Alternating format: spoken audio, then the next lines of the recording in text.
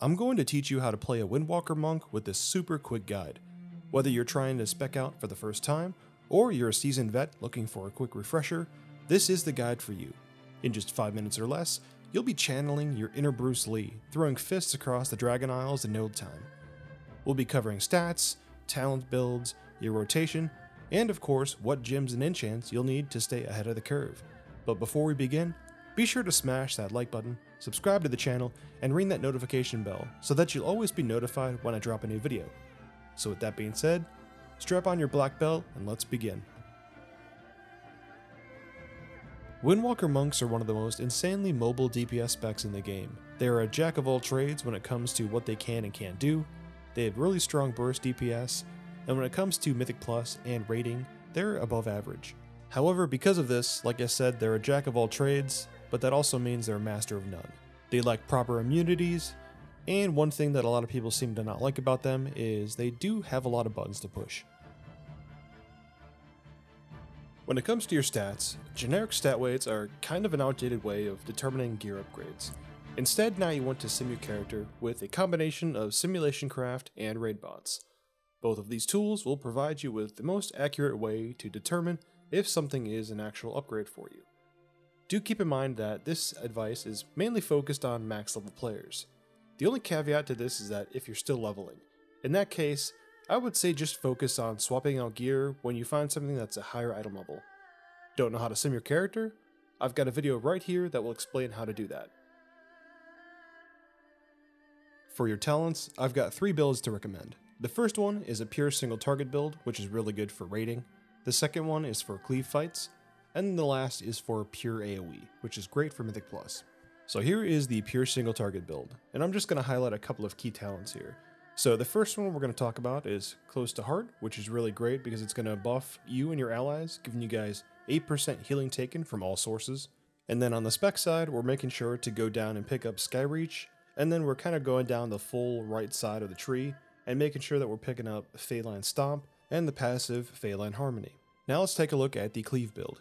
So on the class side, it's pretty much the exact same, but then on the spec side, instead of going to the far right, we're going to be taking some talent points on the left side, like Dance of Chi, Crane Vortex, and Fatal Flying Guillotine. And then lastly, for the AoE/Mythic Plus build, again, the class tree side is pretty much the exact same, but then on the spec side, instead of picking up Serenity, we're going Storm, Earth, and Fire, and then we're going further down on the left side to pick up Bone Dust Brew. Links for all 3 of these trees will be in the description of the video. So let's begin with our single target rotation, and we'll start with the opener. So right before the pull, you're going to cast Expel Harm, and then right as you pull, cast Chi Wave, then Expel Harm again, summon White Tiger Statue, invoke Zhu Yan, Phalanx Stomp, Tiger Palm, Serenity, Strike of the Windlord, Fists of Fury, Rising Sun Kick, and then go right into your single target rotation. And then here's the priority list for your single target rotation from the most important down to the least.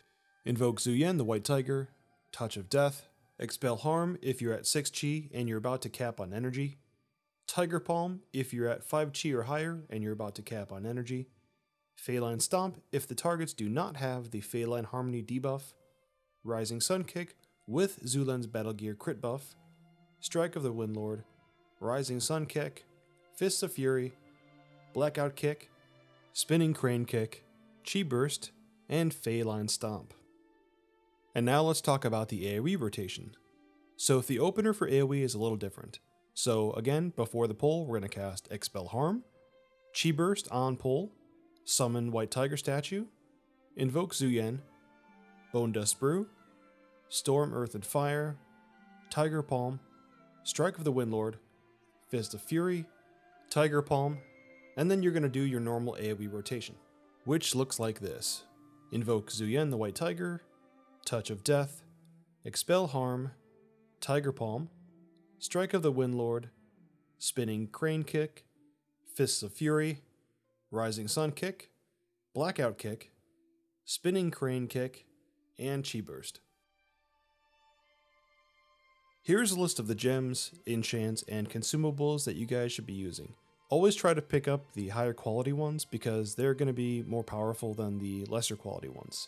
unless they're super expensive and you're poor, and then in that case, just get the cheaper ones. And that's going to do it for this video. I hope you guys got something out of this one and that it's inspired you to picking up Windwalker, because they're pretty fun.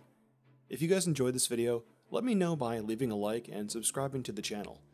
Thank you all for checking out this video, and with that, I'll see you guys later.